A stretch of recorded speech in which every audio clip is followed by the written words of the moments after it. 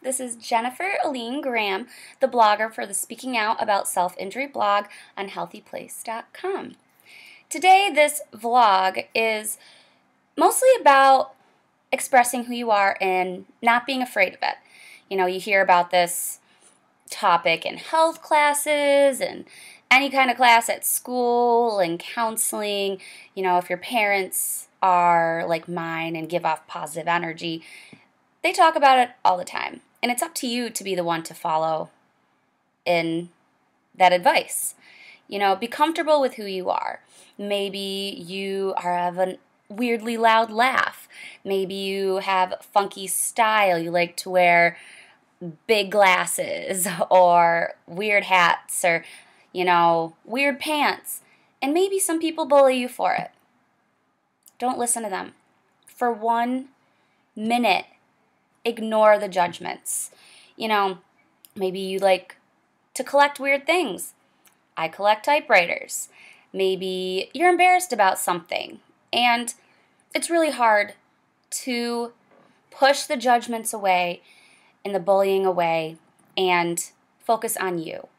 When I was a self-harmer, I didn't know self-harming or cutting or burning was an issue.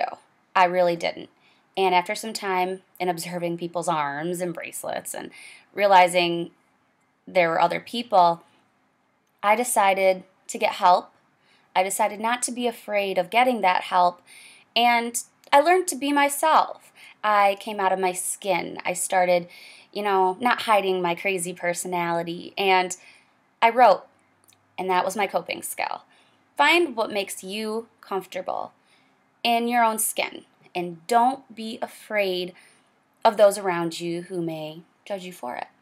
Right now, today, I dare you to go up to somebody in your school, go up to somebody, you know, maybe in the mall that you don't know, and say something great about them. Yeah, you'll be afraid. I'd be afraid. Do it. You will feel so great after you do it. Maybe there's some quiet kid in the back of your class who, you know, doodles the entire class and is very, you know, antisocial. Go up to that person and say, hey, how's your day? Or what are you drawing back here? You know, I've always wondered.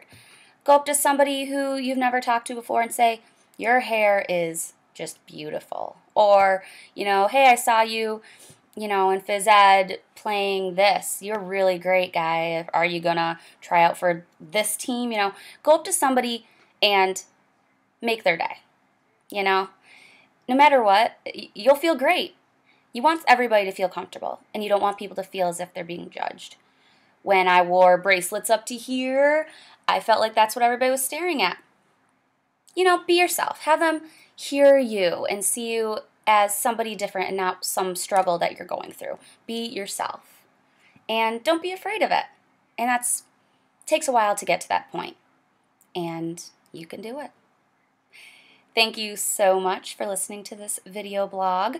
You can read some more of my blogs on HealthyPlace.com under the Speaking Out About Self-Injury blog. Also, my novel Noon is available on Amazon.com, Nook, and Kindle. Thank you guys so much, and be yourself.